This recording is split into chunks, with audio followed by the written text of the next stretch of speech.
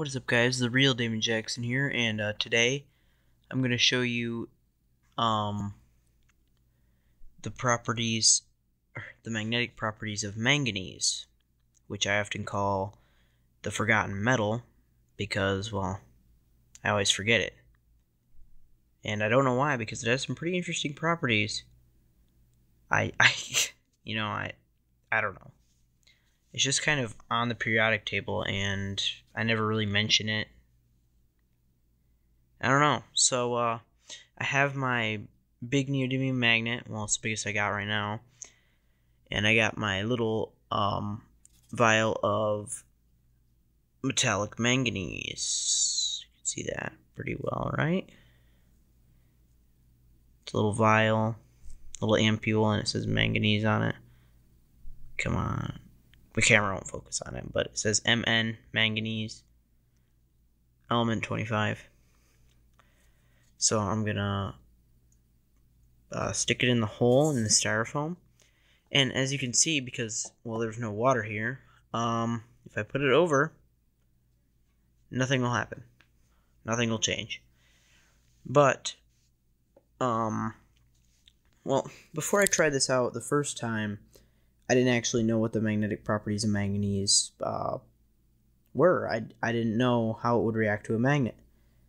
But I figured it out by testing this, and then I looked it up online later to make sure that I was right, and I was. So, hold on a second. I'll go fill this with water. And editing magic. Now we're back. So, by the way, I'm using my phone to record this so I get a higher resolution. Sorry, my camera's shaky. I'm holding it with one hand. So it's very slightly moving.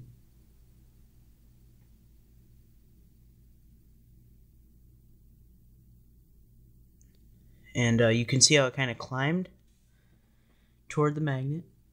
So I'm going to move it off of the wall.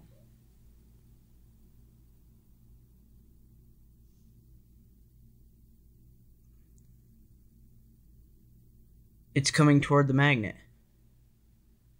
Look at that. Oh, I touched it.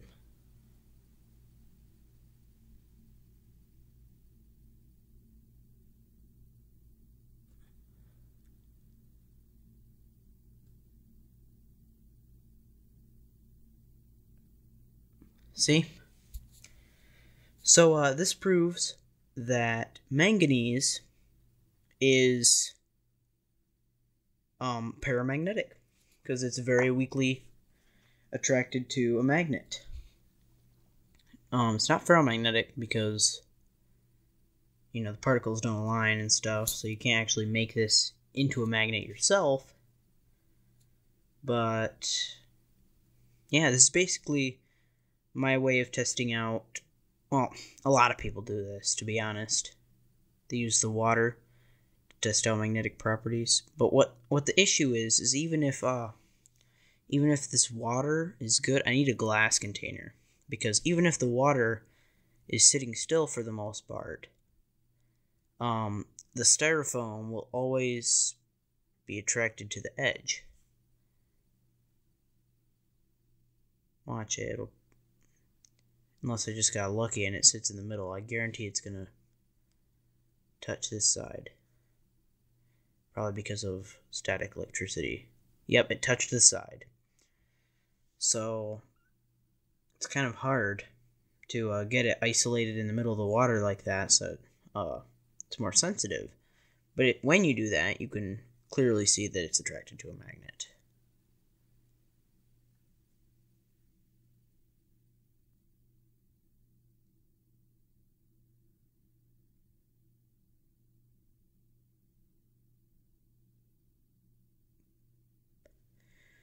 Yep.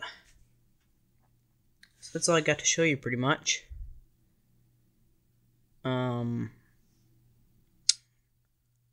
Actually, I have an idea. I've been wondering if, because I know uranium is paramagnetic.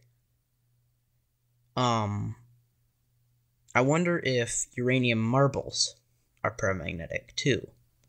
Or if, the uranium being in a silicon bond with the glass and stuff, I wonder if that'll make it, not paramagnetic or less paramagnetic. Paramagnetic, sorry. So, hopefully I'll get some uranium metal soon. But right now I will try to test the marble. Hold on. Gotta put my manganese to the side. Okay.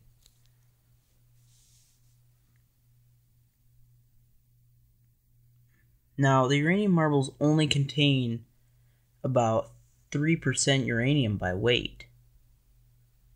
So I don't expect it to react that much.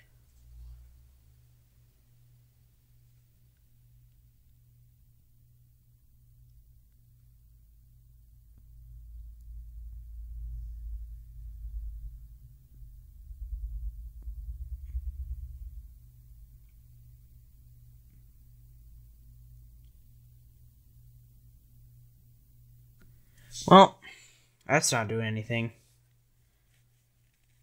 Well, it was a good try. How about bismuth? We know it's diamagnetic, very diamagnetic, so I'll see if I can get it to be repelled by the magnet. Also, I guess where I'm at, it's kind of on a slope as well, so. Pause magic. Bismuth crystal? Let's see.